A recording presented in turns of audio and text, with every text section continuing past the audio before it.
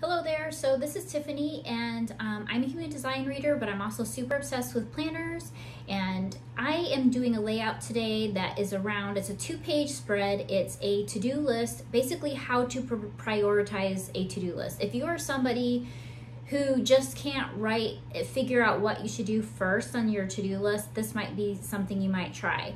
It was inspired by a friend of mine who said that she always needs to know the consequences of things before she knows how important it is. So on the first page of this to-do list is a place where you do brain dumping and you write, okay, what happens? What is the consequence if I don't do the thing?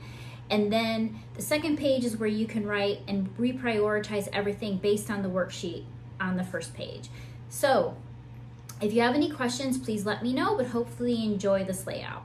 All right, so I'm going to walk through a layout that is how to prioritize a to-do list. So it's going to be a 2-page spread. On this page is basically going to be an area to just dump all the things that need to happen, and then this will be a refinement of that list.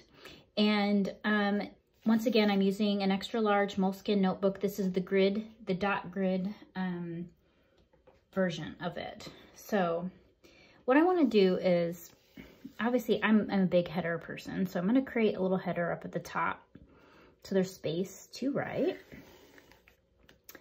on both pages.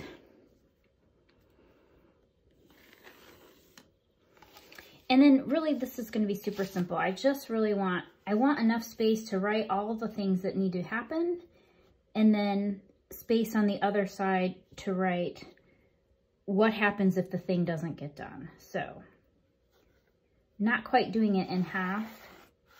I'm leaving more space on this side than on this side, intentionally. And so then on the next page, what I'm going to do is, this is actually where the to-do list is going to be prioritized here. So I'm going to go ahead and create some lines.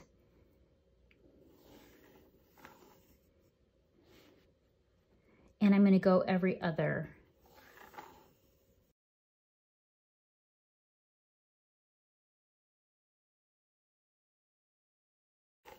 Okay, I'm going to stop there.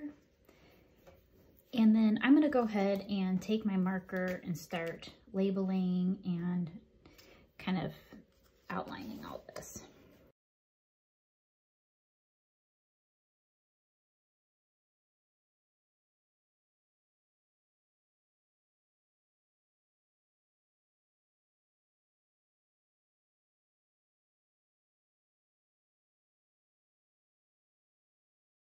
All right, so just kind of talking through this a little bit. I did a little bit backwards, but basically the idea is to brainstorm all of the things that need to get done, just kind of a brain dump basically, and put them all over here. And you could even create some lines here if you prefer to use some lines.